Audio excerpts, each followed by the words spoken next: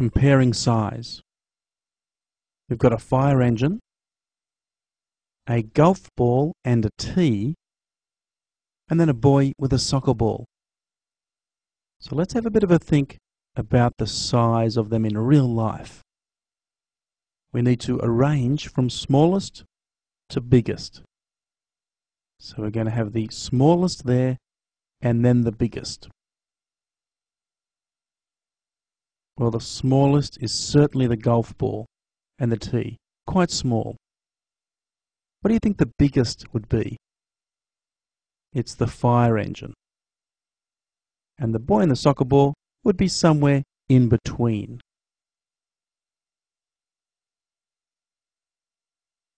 We need to choose the ice creams that are the same size. Well, this ice cream has 4 scoops. This next one has 2 scoops.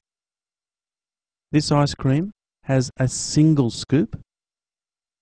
And this ice cream has 2 scoops. There's a little box underneath each one. We need to tick the ones that are the same size.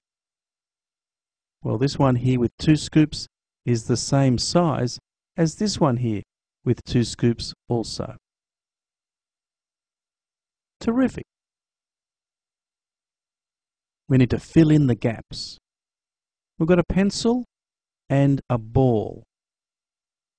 And the ball is bigger or smaller than the pencil. We need to fill the gap in. Did you say bigger?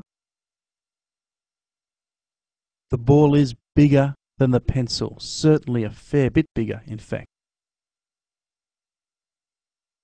A banana and a tree. That tree's blinking and looking at us. The banana is bigger or smaller than the tree? It's certainly smaller. The banana is smaller than the tree. Excellent. Well, that's the end of the lesson.